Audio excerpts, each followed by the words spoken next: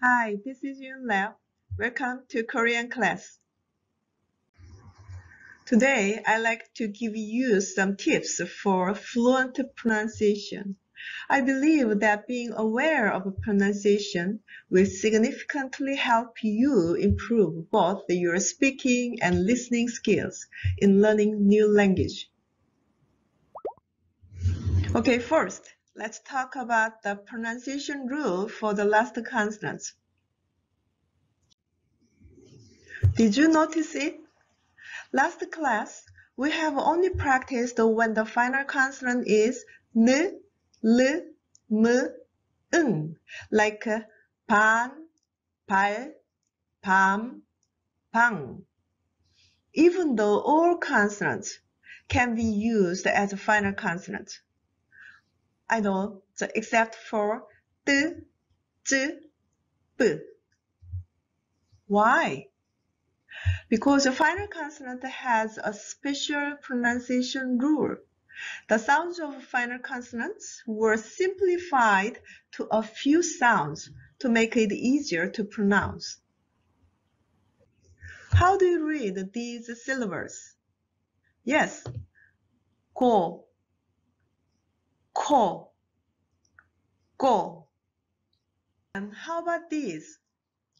Ka, k, ka, k, ka, k? No, it's wrong. As soon as you read like that, it becomes two-syllable words. When k, k, g, they are family, goes to the final consonants, they are pronounced with a representative sound, k, k. So you should read these three as just one sound. Kak, kak, kak. Interesting. Like that, the final consonants b and p are pronounced as p. So it should be read in the same sound as ip, ip. How do you read these syllables? Mad, mat, mas? No. You must read these 7 final consonants as one sound, t, t. If you say mad to pronounce it, it becomes a two-syllable word. That's wrong. So it should be read with the same pronunciation as mat, mat, mat, mat, mat, mat, mat. It's amazing. Can you memorize those 7 final consonants? I have a tip. D, T are family. And S, J, Ch are also family. But the last H is lonely without siblings. I made a table for your understanding. These 4 N, L, M, Ng make one sound, either at the beginning or at the end. So we will read them nan, nal, nam, nang. But the next 3 here have one representative sound at the end. For example, k, k, g is pronounced as k. So you should read them nak, nak, nak. Totally same. B and P also have one sound, P, at the end. So we will read them nap, nap, same. And here, those 7 consonants, if they goes down as a final consonant, and also it has only one sound, t, t. So, not, not, not, not, not, not, not. Same. Are you upset? I fully understand that you're confusing and struggling with this rule. But if you look at the same phenomenon that occurs in English, you can easily understand it as a characteristic of language. In English, letter CH is most commonly pronounced as a ch in child, cheese, cherry, much. And it can also be pronounced as k in ache, school, character, and as sh in machine, champagne, and also be silent in yacht. These variations of the pronunciation came from different origin, such as Greek, Italian, French, and Scotch, as you know. But Korean final consonant rule was made because we can't pronounce them as original sound value at the end. Are you still not confident? Then let's practice with some words. 책, 박, 낚시, 부엌, 각. So the first g and the last k, 각, like a G-A-K sound. 집, 숲, 앞치마, 밥. So the first b and the last p, 밥. 꽃, flowers, I love it. 낫, 빛, 곧, 팥빙수. 닷, the first d and the last t, 닷. Here is another important pronunciation rule called linking rule. This rule appears frequently in most languages. To help your understanding, let me check English phrases first. For example, in pick up, people pronounce pick up rather than pick up. And also you can see the phenomenon here. Stop it. Did you? Got a car and his sister.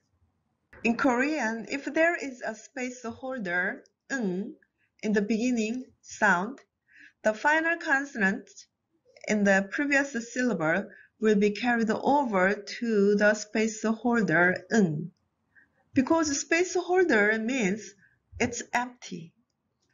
For example, when you read this word naturally, the final consonant m carries over to the making it sound like 밤이, not 밤이.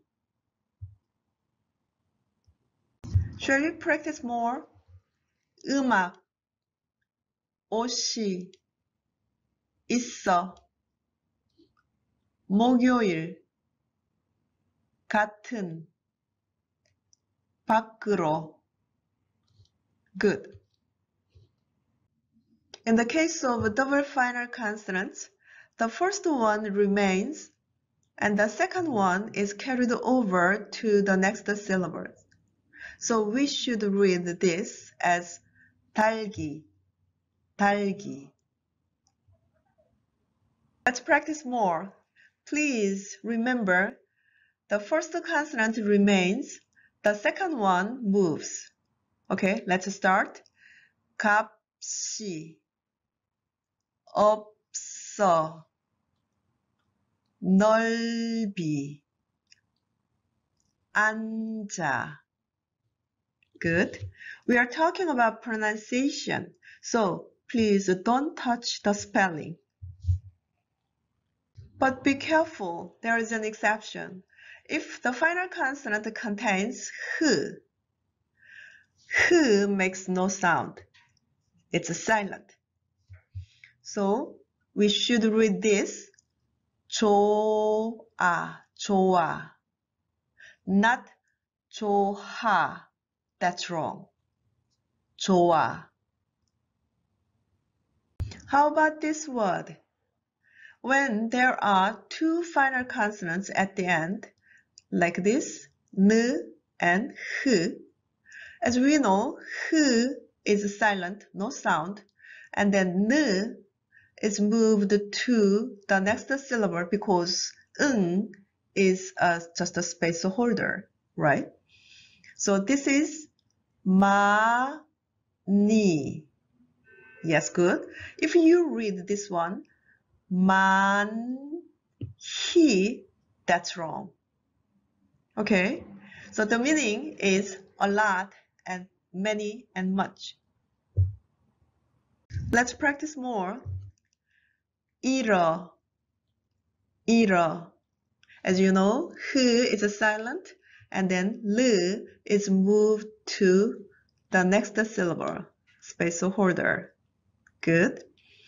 And 괜찮아, 괜찮아. So h silent, no sound, and n is moved to the space holder. So 괜찮아, 괜찮아. This is another example.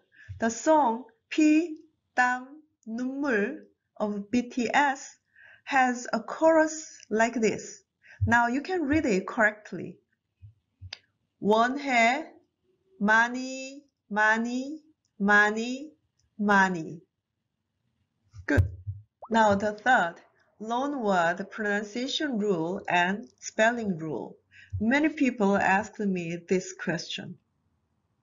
Can you write down drama in Korean? You probably ran into a problem with the first syllable because there's no vowel after D. But as you learned, in Korean, consonants should be followed by vowel, always consonant plus vowel. So in this case, you should add automatically under D. So we read it, drama, drama, drama. Bus also has no vowel after S. So is added and it is written as bus, bus. Does it make sense? Let's practice more. egg, card, jazz, belt. And how about service? Look at the English spelling. Though there is a vowel E after C, but you should add because the last E is a silent in English. So you should read service. Now I believe you can read all Korean words, right? These are very famous Korean food and drinks. I think you already knew some of them. Let's read together. Kimchi. Kimchi is Korean traditional fermented food that has supplied vitamins in the cold winter. The next one, soju. Soju is a very popular alcohol in Korea. And 사과, 사과. And 파전, 파전. Pajeon is like a Korean-style green onion pancake. I love it. 라면, 라면. And 찜닭, 찜닭.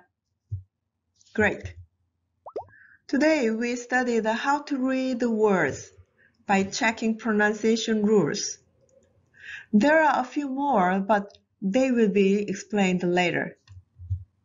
Next time, let's read the BTS song as a textbook by using the basic knowledge of Korean you have studied. Thank you for watching. 안녕히 계세요.